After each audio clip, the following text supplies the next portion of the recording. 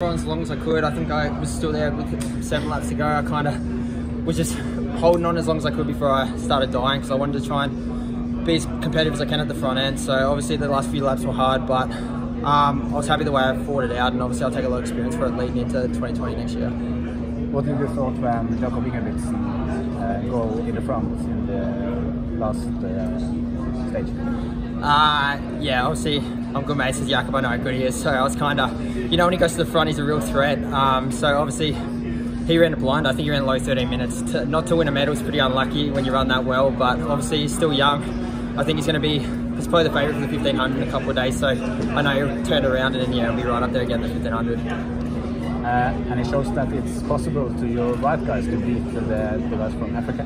Yeah, I think not only Jakob, but the two other Ingebrigtsen, Philip and Henrik have shown that. Obviously, in most of the Diamond Leagues, you see those guys, they're right up there with all the East Africans. So I think, yeah, I think it's cool having some white guys up there being competitive, and I think we're all still pretty young, even Henrik's young, so I think over the next couple of years we can try and even push it a bit further towards the top end with those guys. But yeah, I think it's pretty exciting times. Thank you and good luck. Awesome, thank you. Cheers.